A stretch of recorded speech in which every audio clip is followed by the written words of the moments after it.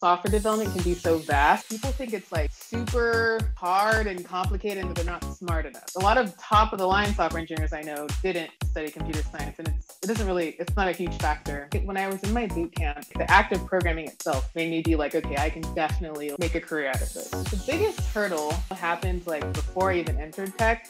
And it was that it wasn't marketed to me. I want little black girls to see me and be like, I can do that too. A lot of people I know who became software engineers, like a lot of guys, it's because they knew a software engineer, like their dad was a software engineer, and like that was not my upbringing. So that was the hurdle, figuring out that this is something that I could do. The students in this chat who are studying software development have crossed that hurdle. One thing that I had to address within myself, and that I've noticed with other female software engineers who I work with, we have a hard time asking for what we're worth. When I just decided, okay, I need to like let my voice be heard without having to worry about my likability factor, I felt like I had a lot stronger of a presence. That's my takeaway. Be like firm without worrying about how you'll be perceived.